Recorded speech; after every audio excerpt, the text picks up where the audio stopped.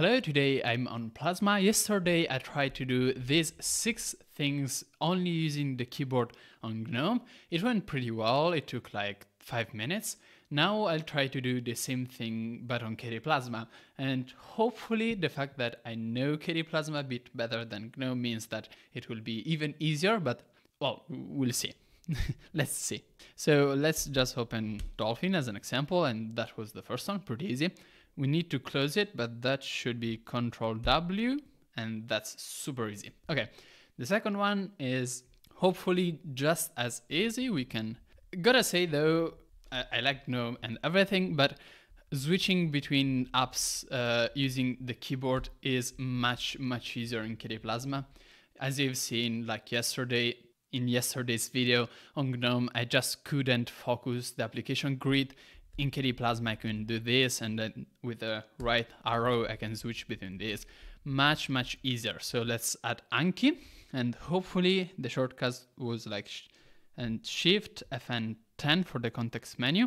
And of course, that doesn't work, which might mean that the context menu shortcut is different, but also maybe that it's not implemented in Plasma.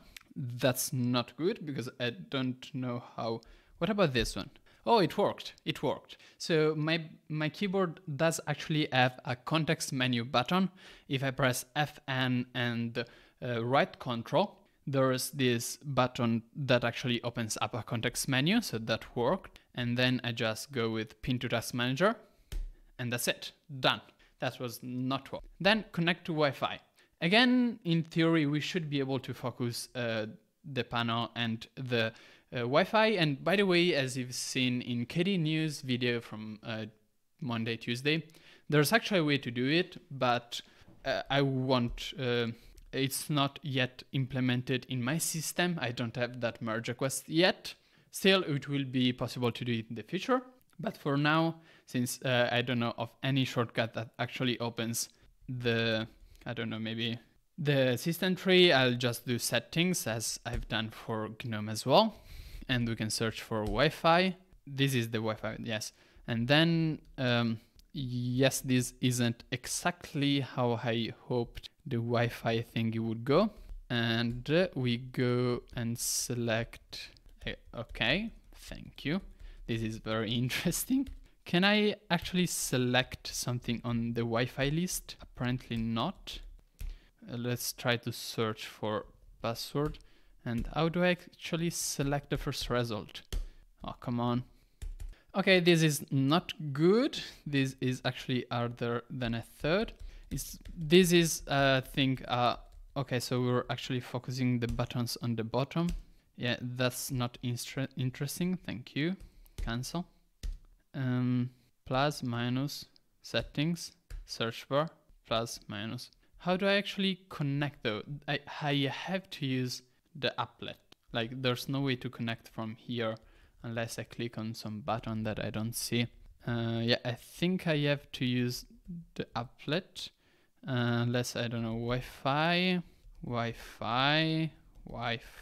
nope. It's connections and well, it's this one.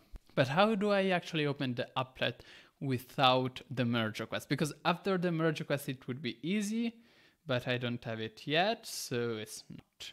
Okay, I kind of have a plan. So let's actually try to open up the shortcuts KCM, which is this one, and search for something that might help us. So I don't know what. Okay, thank you.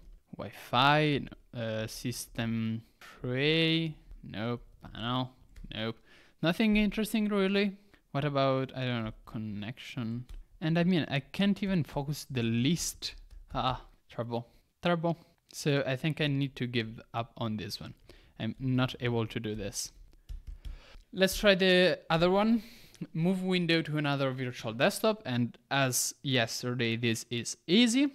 I know that moving between desktops is meta control. It's meta alt on GNOME, meta control on KDE Plasma. And to actually move a window, it's meta control shift like this. And it works. 5, activate do not disturb. And hopefully it's on the notifications page. Do not disturb mode toggle with, there's currently no shortcut associated with Do Not Disturb. I guess I can add one. Do I have to add one? Is there no other way to actually turn on? Because I mean, I should open the pop-up of the notification to actually enable Do Not Disturb, but I can't. So I need to set shortcut, like, I don't know, Meta Control Alt E. Oh, and now I need to actually click on apply. Oh no. Will I be able to actually click on apply though? Yes. And then Meta Alt Control E. And just like this, I managed to actually change Do Not Disturb mode. So that's done, that worked, and I lost my, here, it's here. Lastly, let's switch, because it's implicit, switch to thanks and stop OBS. So first of all, we go to OBS, which is here. Hello, OBS. And then there is again all of the hell in tabbing. Oh no, Alt tab, turn back. Okay, that was much easier for some reason. Yesterday it was harder. And well, now I will show the animation with all of the thanks here.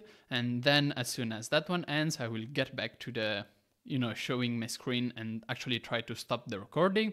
But till then, thanks to all of the people who are donating to my channel, and that is a super nice things to do that makes you like a good person, TM, like a Nikolov's approved person. And now that is done, let's switch back to the green screen. And now it's again tabbing L until I find this one. So thanks for following along. This video is 3 minutes longer, but unluckily I couldn't do a task. If you are able to connect to Wi-Fi only using keyboard shortcuts, please tell me how, because I just couldn't find it.